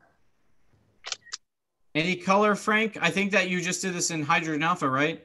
I did. It's just in hydrogen alpha, so I intentionally kept it in black and white to make it look more spooky. But okay. It's mostly hydrogen. It would just be red in real life. We do have a Hubble image of it as well, where they kind of like zoom in on the head of it there. And if you use your imagination, you can kind of see some eyes and a mouth there even. So definitely a spooky target. It almost looks like Stinky from Casper. That's going deep. That's going very deep. Anybody know who I'm talking about here? Wow. Casper. It looks like, if you guys didn't see it, I made a comment in the back. It looks kind of like Oogie Boogie. Yeah. Yes, we agree. Before it got all pretty, someone in the thread said it looked like a bird, which I agreed with. Oh yeah, I can see it. It almost looks like I can see the old school duck hunt duck. Do you see like I can't point it, but see like on the left you can see the beak. Oh yeah. Eye, and it's flapping its wing. Now I'm seeing like the Battle of the Planets Phoenix spaceship. Yes. Sorry, that too. Yep. There you go. Oh man, moving on. We're going too far. We're going too far with our nerds. That's old school. Yeah. All right. So I'm going to go ahead and share my screen again because we're going to take a look at an area not too far. Actually, before we do that, we'll give Frank a few minutes to kind of get his stuff set up. We're going to head over to Perseus, which is right next to Cassiopeia here on the right. There's a beautiful star cluster here, the double cluster that's in between Cassiopeia and Perseus. A beautiful set of two open clusters. Definitely check those out if you get a chance. It's just basically in between the head of Perseus, which is here, and the star right here called Rukbog, which we'll just say it's the star that kind of goes up from the center point of Cassiopeia. But down here towards Perseus, right here is a star, Algol, which is literally, supposedly, according to Greek mythology, what they saw was the eyes of Medusa. Yes, because this star did dim and brighten over time. This was a visual variable star. And they're very uneasy about that star, so they called it the ghoul star or the demon star.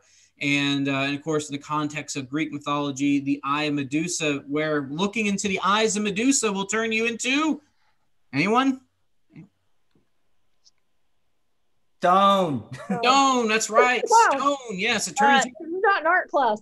The stone, yes. So I thought that would be another fun, ghoulish star. But what we're going to do is we're going to head over to the left side, or in this case, towards the north, towards the side. If we use the middle part of Cassiopeia, we can use it like an arrow marker. This points over to what I consider the Dr. D's drawing of a house. You got the square here, and then there's the roof. Or because I'm from Florida, it's hot all the time, we have some ice cream. There's the ice cream in the ice cream cone. But this is Cepheus the king. We have Cassiopeia the queen, Cepheus the king. And located in Cepheus is another constellation, or no, excuse me, another nebula. Unfortunately, this software does not point it out as well because it's kind of obscure. But this one we're going to look at is what, Frank? The Wizard Nebula. Wizard.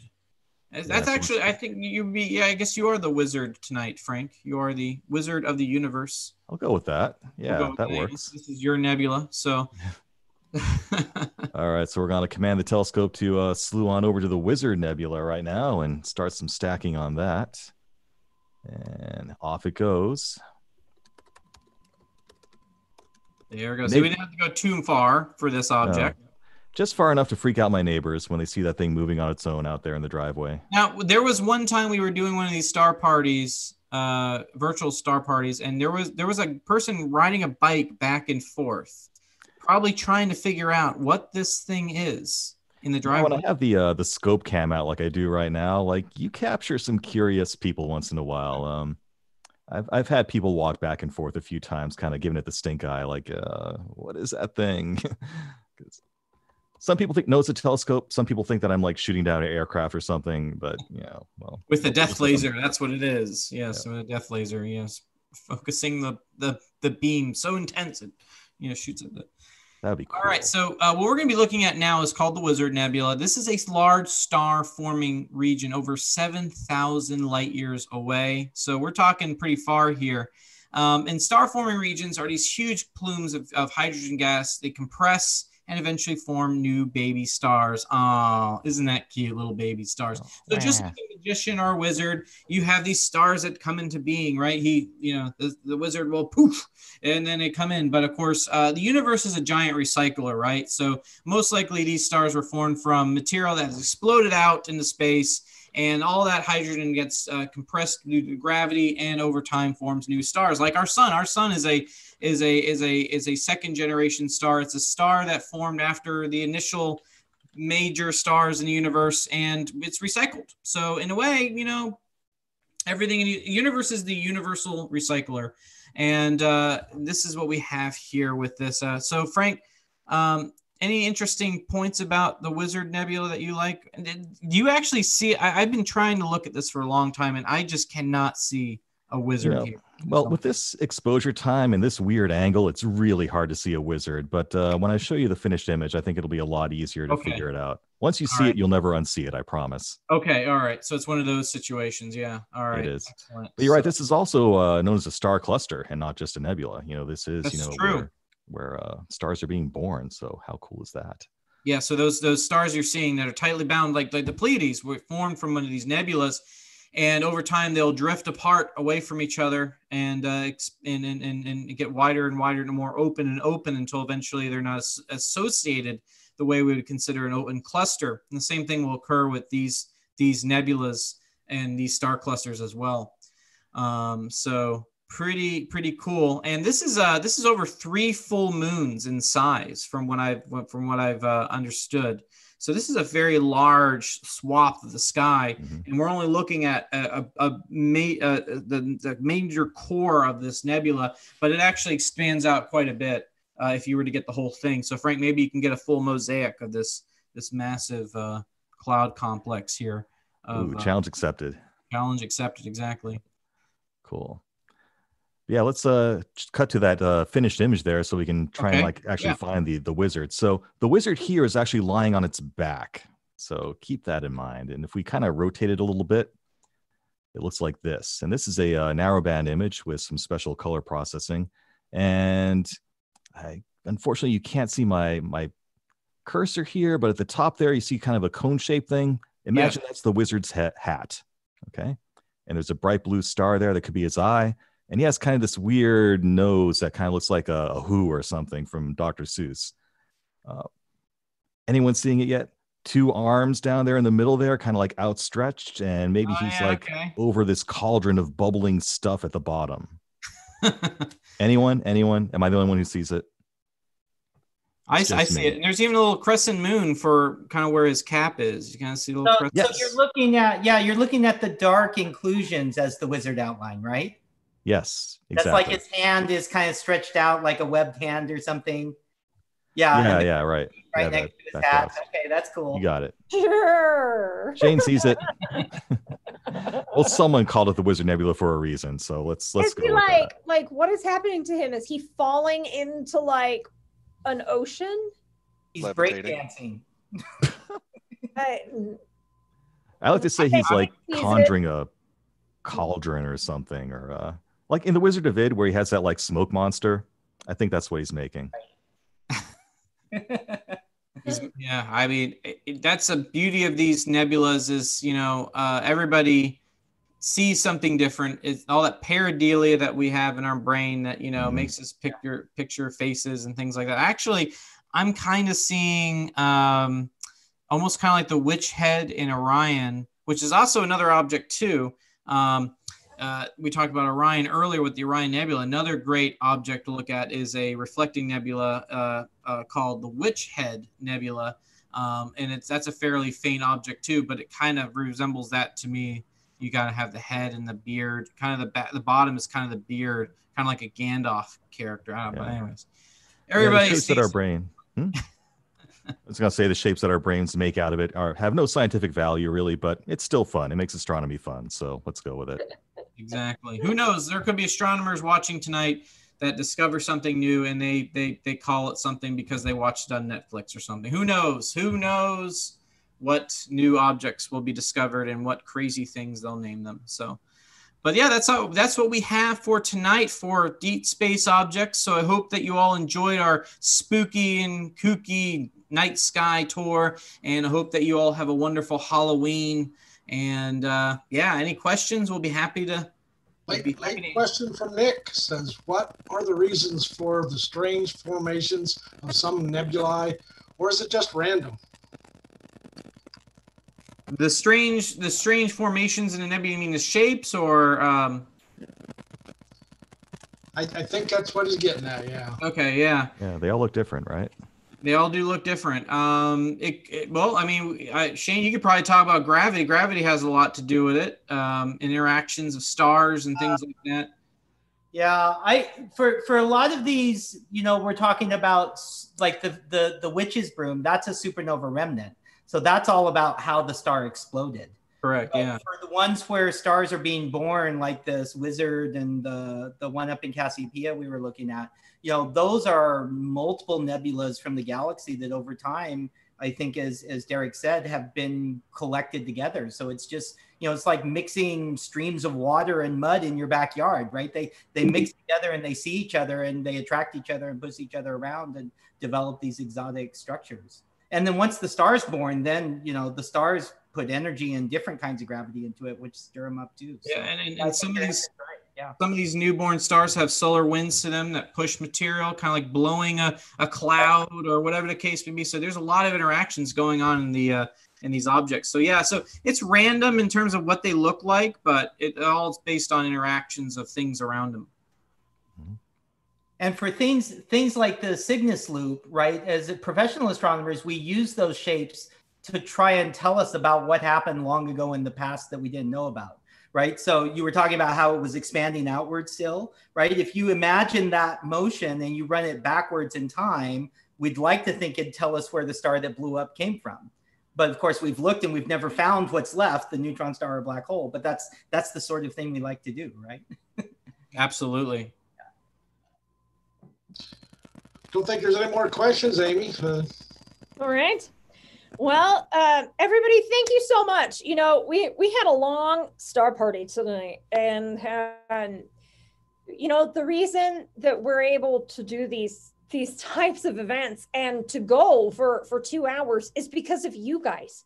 because you're out here and you're asking great questions and you're engaged and you love the night sky and you love what's going on at the observatory, and you know, you love our speakers, and we're so lucky to have Shane here tonight with us, and we're so lucky to have our friends on the East Coast to help us out and be able to do these types of things. You know, so for those of you out there who don't know, at the Whipple Observatory, our telescopes, our big telescopes, are robotic, and they don't have eyepieces on them, right? So they have robots on the backside. The MMT, you know, it's small instruments of the size of a car.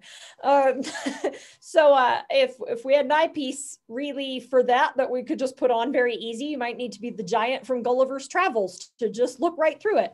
And so it's fun for us to be able to work with our friends in Virginia and in Florida. If you've been with us before, you know, we have friends in everywhere. You know, Kansas, we've had friends from Kansas, Indiana, Colorado, Utah, Arizona, California, join us. And so the really beautiful thing about this program is being able to look coast to coast, and have those opportunities to see the night sky in different ways and to engage with our friends. So thank you again so much to everybody. And I want to give a big shout out to Nick Koch. He's out there, he's out there in Patagonia, Arizona. And he's one of our favorites. I love to embarrass him a little bit just because he's a great, you know, he just finished up high school not that long ago and has a great future ahead of him in physics or science or math, everything. So thank you again to the Koch family for always being here and for supporting our observatory, and to everyone else who was here tonight. And to Mitzi Garland, thank you so much. She said from Central 2. I don't know where that is, but we're so glad you're here.